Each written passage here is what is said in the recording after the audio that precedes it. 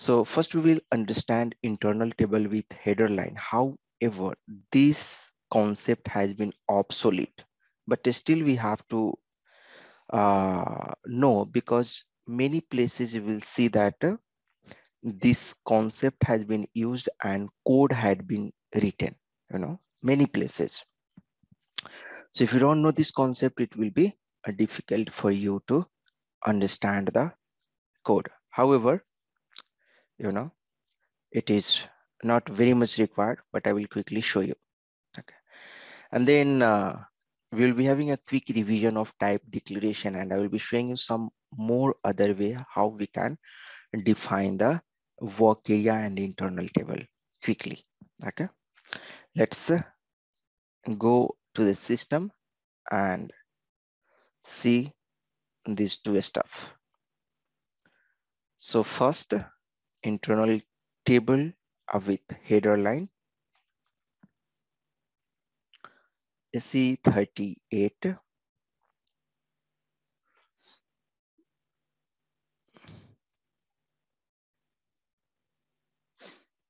So internal table with header line and like keyword.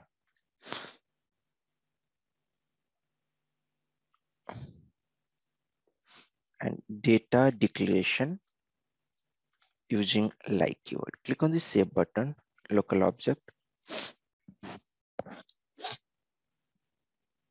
And here it is. So till now we have seen how to define the, local structure. So we used to use this one, types, begin of TS underscore, let's suppose from Mara, I want to fetch the data. Some matner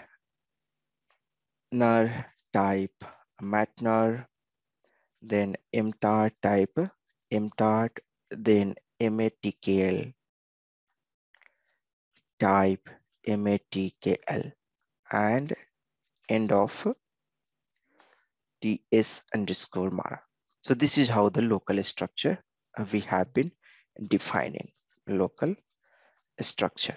And with reference to this local structure, we have been defining the internal table and work area.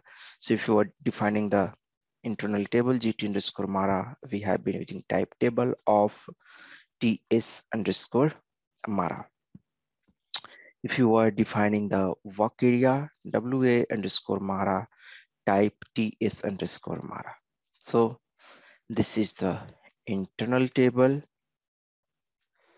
and this is what we have the work area, right? Now, and also, like, if you have to define the table type, we again use the types statement. This also we have seen, TT underscore Mara type table of TS underscore Mara. So this is your table type, right? So with reference to table type, if you want to declare internal table, simply you have to write GT underscore Mara type TT Mara, right? So both internal table, this and this internal table, so internal table is same. The way of declaration is different. One, the first one I'm defining using the structure. So when you are defining using the structure, we have to use the type table of. When we are defining using the table type, we have to write the type. Okay.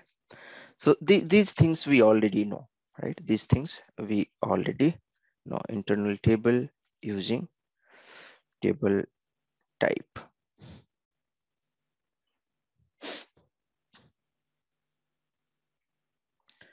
Internal table using structure. Now, now we want to see some more way of defining so that you can understand quickly. Okay. So here when I'm checking, it's telling GT Mara was already declared. Yes, it's already declared here. So I'm just giving some other name, so error will not come, or I will have to comment. Okay, fine. Sir, Now, mhm, sorry, that second mhm, one, internal table using internal table. So mhm. if I just want a copy of the internal table, this is how I have to do it.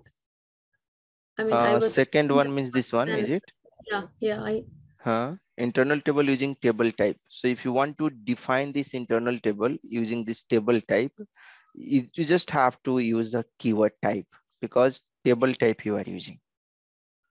So table type I'm declaring over here. Here you can see that TT underscore Mara I'm using, right? table type means another table. Is that Yeah, what? type of the table. Yes, table type means the type of the table. A Okay, structure means the line type of the table. Okay. okay, Table type will include the line type also. You can see that when I'm declaring that table type using the types statement, right? So okay. yeah, okay. So this is what you have. Just have a rough idea. You don't have to go inside, so that you will understand the code. Okay. Uh, now, what actually I'm trying to tell, you can use the like statement here also. Instead of type, you can use the like statement here also to define the. However, this has been obsolete way, but many places you will be able to see the like. So like, using the like also we can do. When you use the like, you have to define like this Mara hyphen Matner. You know, when you use the type, you can define like type data element or Mara hyphen mtat. So for type, you can use in the both way. You can give here the data element and or you can give the table name hyphen, the field name. So in the both way it is okay. There is no issue. But using the like only supports the table. That means a structure basically. A structure hyphen mtat. Okay. So here like, and here also you can give the like. So type supports both.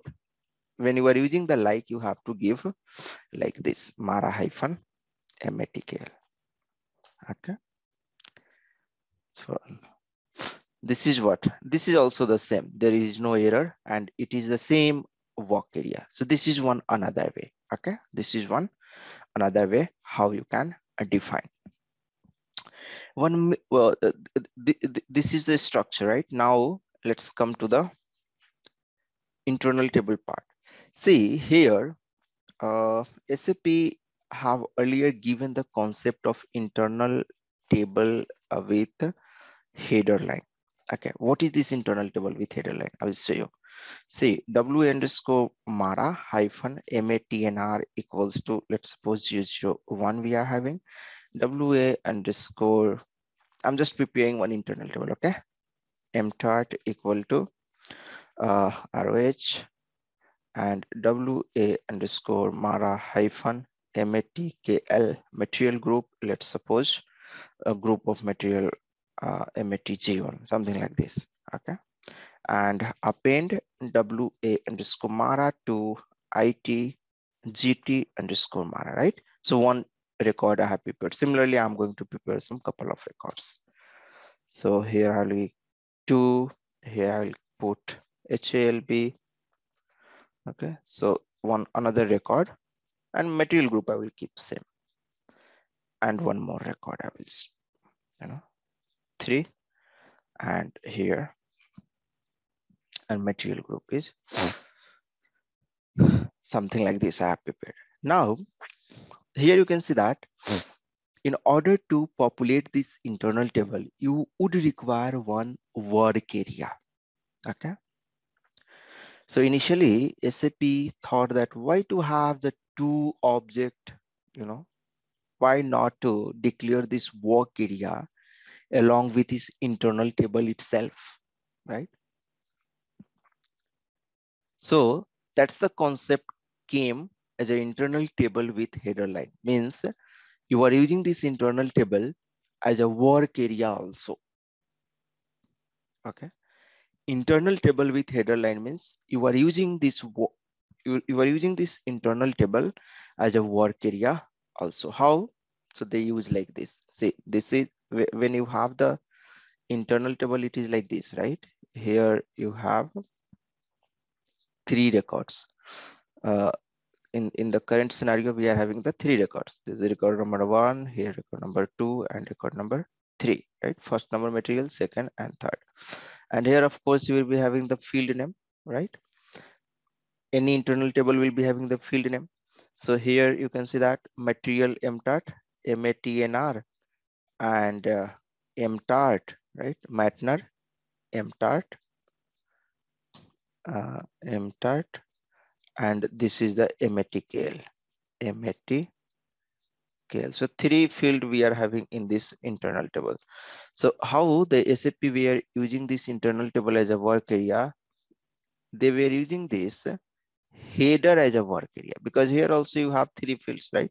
So they thought, why to declare again another work area, and means just to save the time, like that they started. But however, this concept has been obsolete. We are not supposed to use. But the purpose before using means long back from very beginning, this was there, means from 1995 when ABAP came into picture. Okay, from that later they realized they found some drawback or something else.